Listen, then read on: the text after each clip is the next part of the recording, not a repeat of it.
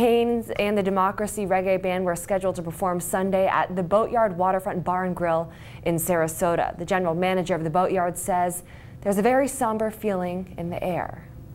The air's been lifted out of the building. I mean, it was just, they were a huge part of us. They were a part of our family.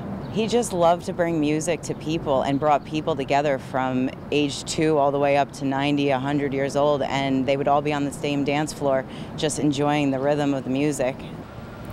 Kane's wife posted on Facebook that she will share the details of his celebration of life very soon.